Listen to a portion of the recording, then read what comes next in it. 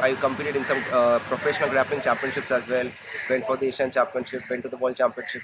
So after all this, I realized the only thing that I can step into right now is MMA. In my head, if you can control someone without throwing strikes, without hitting them, that's an art.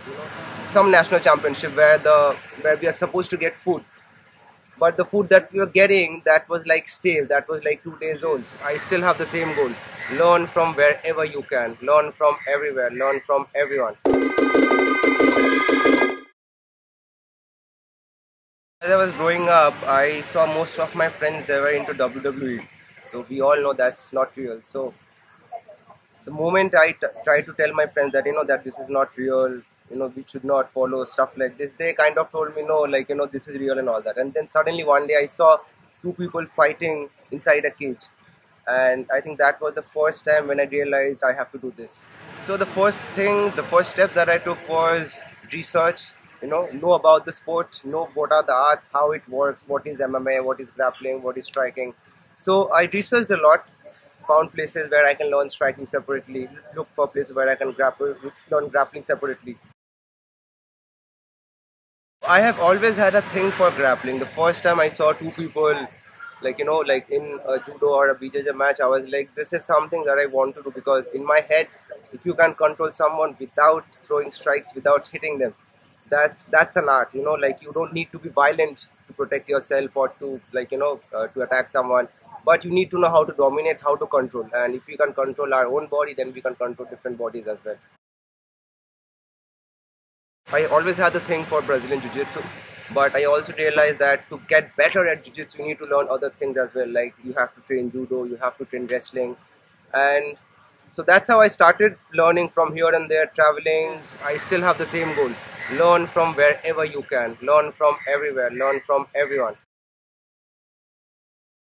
Mostly the challenges that I have faced is so most of the tournaments, they the organizations, there are some bodies which are actually taking care of the athletes, but most of these national tournaments, like be it kickboxing, be it grappling, I never really enjoyed the organization. I never really enjoyed the way they were controlling everything. Like for example, I would want to bring something up. So some national championship where we are supposed to get food, but the food that we were getting, that was like stale, that was like 2 days old. So most of the people, after having it, they started having stomach disorders and all. So I think the most important thing that most of these national bodies or the associations need to understand is to take care of the athletes. You need to have a good infrastructure. If you don't have it, fine, at least take good care of the athletes, like hygiene and health and food, and stick to your words. Most of the time people are changing their words just like that. My transition was very simple. I was like, since I've started training grappling, since I am trained in BJJ and judo and wrestling, so I was like, why not test it out?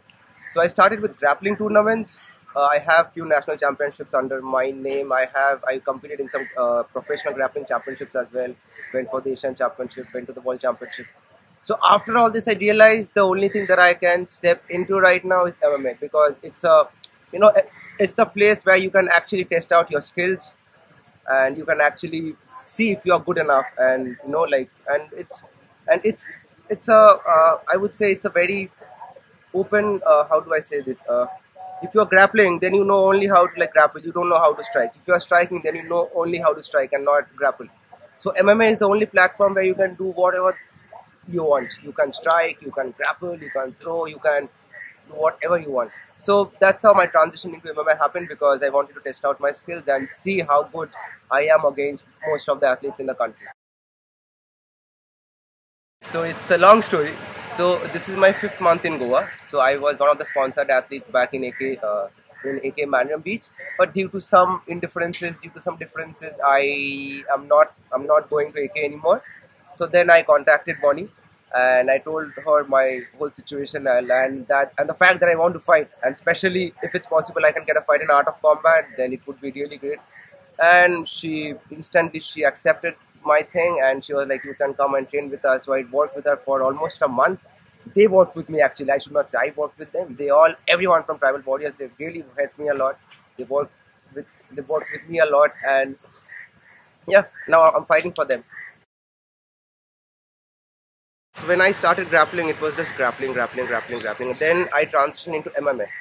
But then I suffered some injuries. I've had a jaw reconstruction. So after 4 MMA fights, I kind of stopped competing and training for MMA because again jaw reconstruction. I couldn't do much thing.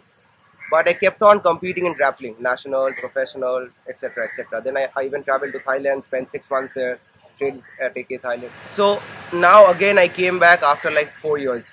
So my first, and I came back as a professional MMA fighter, not amateur or semi-pro fighter as well. Anyway, so I came back, but unfortunately the last fight was I suffered a loss.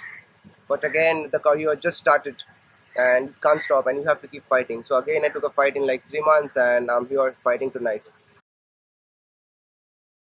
The only thing that I would say to all the upcoming athletes or people who want to actually want to have a career in this sport, I'm not gonna say it's easy. I'm not gonna say it's hard, but I'm gonna say it's not impossible. So just keep showing up, just have your goals straight, keep training, keep fighting, and yeah, that's it. Don't give up.